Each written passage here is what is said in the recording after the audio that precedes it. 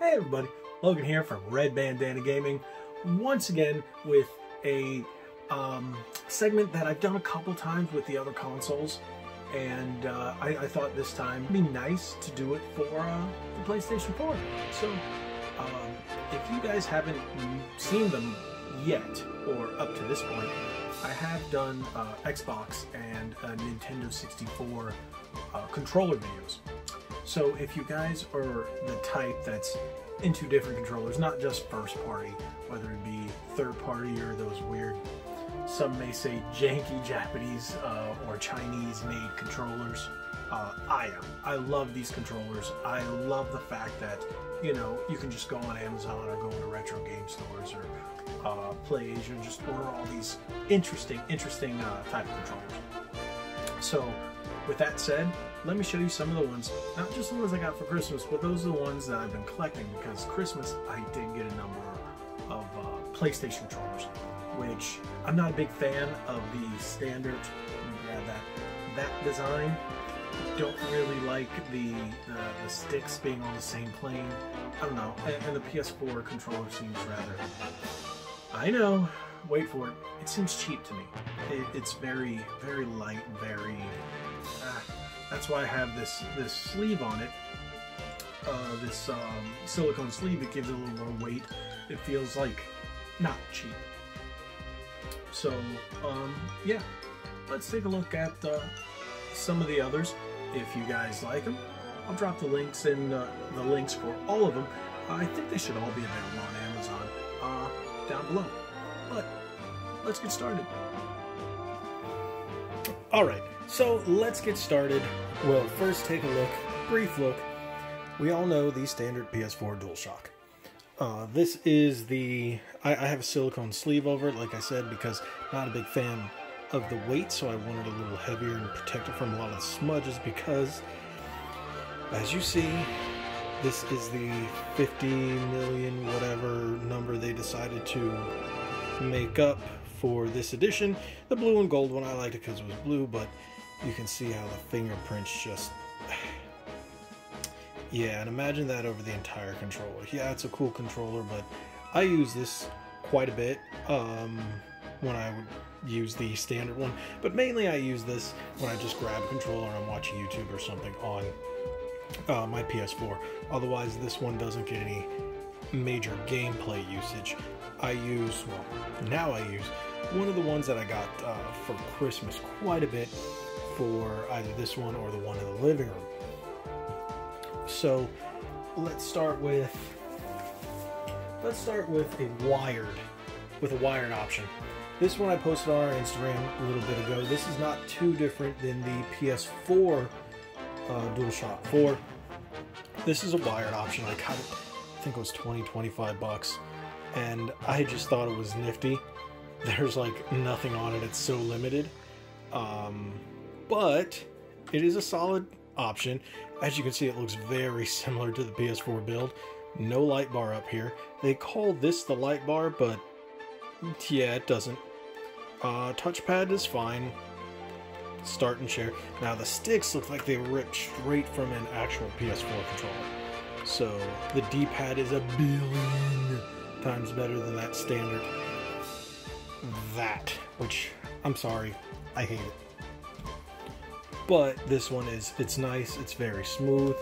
The buttons are solid. Besides the rough edges here, it's actually not bad. And this is interesting. It's not super rough, but one of the guys at the store where I got it, at a game store in Orlando called Cybertron, he I guess you could say described it as deck tape for skateboard, and I was like, yeah, it's pretty rough. And this is from TTX Tech. Inexpensive third party. I know you can get them on Amazon for roughly the same price. Hey, it's a good wired option if that's what you're looking for. It's actually not too shabby. You are missing some of the features though. Next, we'll go with the Hori Onyx. The Hori Onyx is slightly different. Here I haven't been able to get this sucker in the US. So I got her on Amazon, and I thought, oh, you know, maybe it just wasn't sold. Apparently it's a European edition. So this is the Onyx. Now, when you sync it to your PlayStation, it doesn't act like a regular PS4 controller. That's a little bit of a pain in the butt. You have to sync it like you're syncing a Bluetooth device. So once you sync it, then it works just fine. The only thing is, the grip style, it's very sharp, it's very thin, it feels very weird. I don't know. The sticks are actually very good, so is the D-pad. Solid D-pad, feels great, doesn't hurt the fingers. Sticks are not too loose. I think they're fine. Shoulder buttons, this one's a little floaty. It's like loose before you touch it. Like, I shouldn't say loose before you touch it. It's a little loose before it actually gets the full press, and it feels a little weird. The shoulder buttons are great. These are perfect. I think this is what PlayStation shoulder buttons should be like, because there's a lot of people, myself included, want to hit a button like this and then go real quick. And the thing is, with a regular PlayStation one, you have to hit on the top, and yeah, not a big fan of that. Now, touchpad is great. It works just fine. It's got a textured grip back here. As you can see, it's very similar to an Xbox controller, but not identical. So this is a good option. I like it. I do use it. This is the main one I use on my PS4 in the living room for the moment, but the battery life is pretty pooey. So after, I think it was a day and a half, battery's dead. That's the only bad thing. And we were playing SingStar, I was playing some Shenmue, trying out a couple of other games, just downloading some new things, and it died. So battery life not the greatest. So that's where the wired ones come in. You don't have to worry about battery life, but you are tethered to the console depending on how far you are sitting away from the console. Now, the next one is what some people like to call janky. This is that Chinese one that I told you about earlier that I ordered. It came in this box. Yes, game controller, made in China. PS4 controller, 268 blue, whatever that means. Game controller. Look at that Pac-Man. How can that be good? It's all about Pac-Man, because and a shell from Mario, and the question, I don't know. But this has turned out to be the best of all of them. Yeah, whoa, what is that cheap looking piece of junk, you may say? You know what, this cheap looking piece of junk is fantastic. It has an Xbox 360 shape, headphone jack, light bar, chargeable, longest battery life of all of them. It lasts, I think I went 4 or 5 days using it consistently without charging it. And it's fantastic. The sticks, I don't know if you can see them there, very similar to Xbox One. You've got here, the touchpad is great, the home, everything. Yeah, it has that clacky sound. The shoulder buttons are the only thing I have a little issue with. It's more of the PlayStation. They do feel a little cheap. Even though I wish you'd feel to give. It's got a little bit of pushback to it, which is fine. But just feeling that just makes me. But sticks are fantastic. Now, the thing with this one, the shape is very, very comfortable. If you're a fan of the Xbox 360, especially, it's going to be very comfortable. The sticks are fine. The D-pad's okay, because it's not like, say, the other ones where it has a little more give, where this one actually feels like a full D-pad.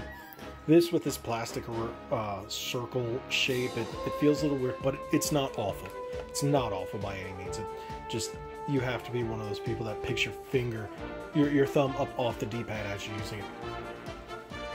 Now, unlike any of the other ones, this one syncs and is recognized by your PS4 just as a PS4 Dualshock would be. I was shocked, blown away.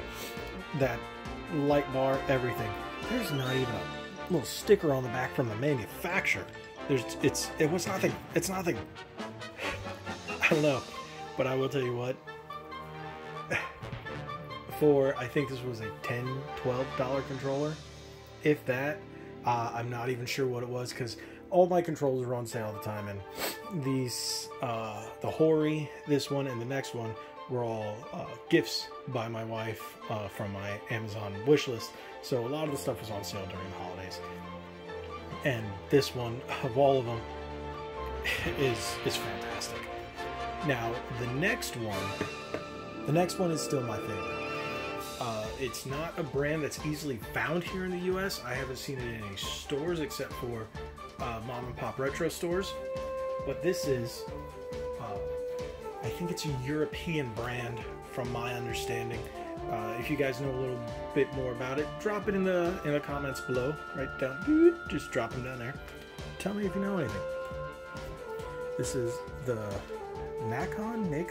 Nason, as you can see, for the PS4 Revolution Pro Controller 2.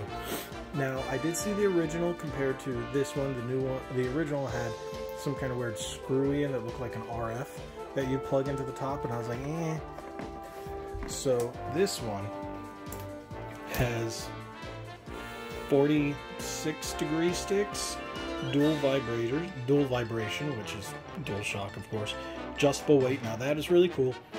The cable, and it's programmable via PC. Now, I have not programmed it via PC. Will not, don't need to. So, yeah. Now let me show you this little bad boy. So, it came with this little pouch, which is really cool.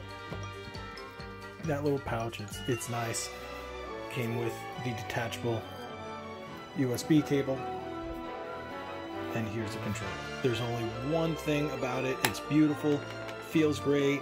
It has buttons here. That's all programmable. That's fantastic.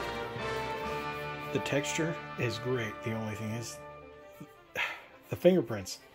You know, it looks weird after you use it quite a bit, and this one I have been using. This one has a concave and a convex stick. Convex here, concave there. And if I'm not mistaken, no, that's the wrong controller. I thought I had purchased one where you can adjust these, but unfortunately you can't. Touchpad is fine. No light bar. No light bar whatsoever. And look at them fingerprints. That's one bad thing. I'm glossy, anything glossy, and it's a big thing against a lot of game manufacturers and their consoles and their controllers when they glossify stuff. Now, shoulder buttons, fantastic. Easy press, quick. Same thing with the triggers. It's a little weird shape right here. Feels weird on the finger when you're holding it there, but you get used to it. Same thing with the sticks. One being shaped one way and one being shaped the other. You get used to it, and I have. Now, this lights up.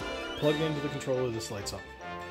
So this is a wired, not a wireless. If I'm not mistaken, they do offer a wireless version, but it's the same thing. And honestly, I didn't see the need to pay for a wireless one when they die. As you can see what I said with the other ones, the controllers, they die quickly. Now, this D-pad is a little weird. It's not bad once you use it, but it's weird. And it really speaks for itself. It's just the shape. It feels funny. Those little indents right there. It's not completely comfortable when you run your finger through, but it doesn't hurt. It just feels awkward.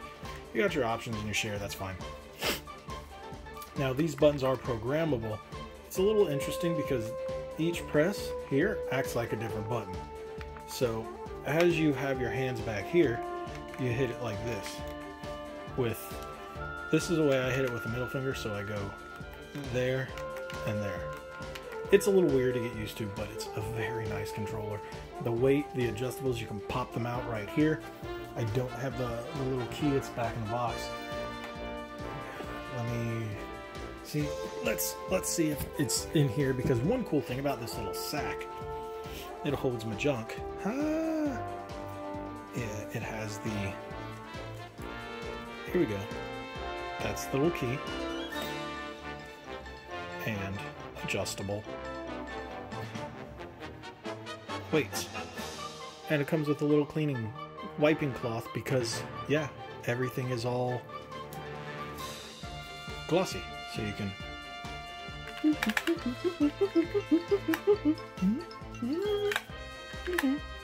shiny. Ah, shiny. Yeah, look at that. And there you go. And it's all clean. So these pop out. Let's see if I can pop those out. These were a bit of a pain to take out. Oops. Beating up the camera there. Now, pop this out. Let's see. Remember popping the... There we go. Oh, come on, come on, come on.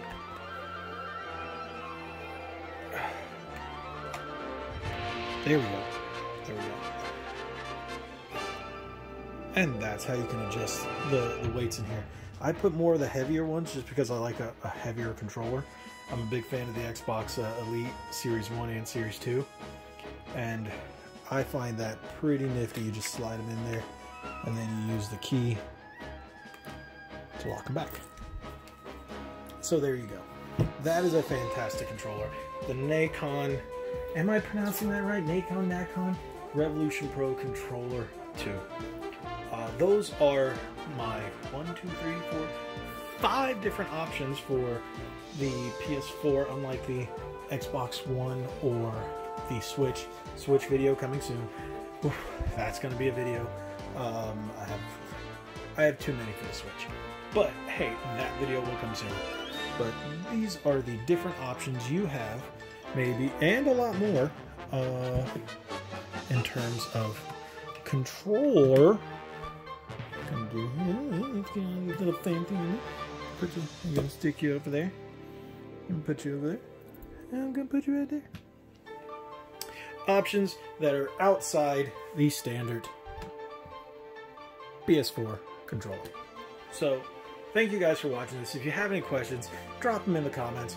I'll see if I can find these on Amazon once again. Drop a couple of links below. And then, hey, you know what? You might find one you like. If not, hey, you know, no biggie.